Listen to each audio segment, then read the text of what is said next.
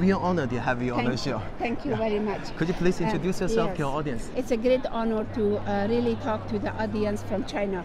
And I am the WISE awardee for 2016. And my name is Dr. Sakena Yacoobi. I am the Chief Executive Director of Afghan Institute of Learning. It's a non-profit organization. We mainly work in the area of education and try to give skill training and empower women. As you know, Afghanistan have been through many change, and we live in a conflict zone. So, and when you live in a conflict zone and you have a lot of issue, people are living in poverty. So we strongly believe that education is the key issue to really bring transformation, to really change mind. And what kind of education? Not any education. We believe that a creative educational methodology or critical thinking is going to help our people to really be self-sufficient, to stand on their mind, defend themselves, and be a good citizen and bring peace to Afghanistan.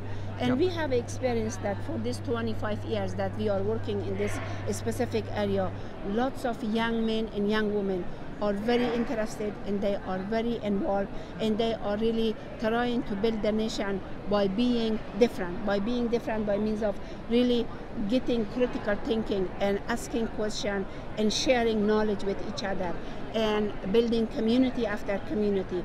And when you have a young group of people are really following this kind of educational system, it's an accelerated program, and you learn faster and you will be achieving success sooner. And so that is we are working for right now. And thank you for listening to me. And I know that in China you have been following my TED Talk. Yeah, we have watched the TED Talk and it went very popular there. Thank you. And you know, since that we have achieved so much, especially with the WISE award. Really it's helped our program, and our program is right now reaching 14.5 million people.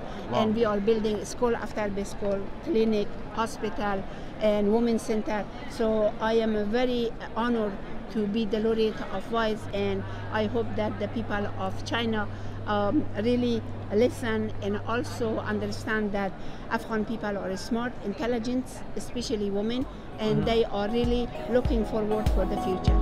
Thank you very much. Thank you so much for taking the interview.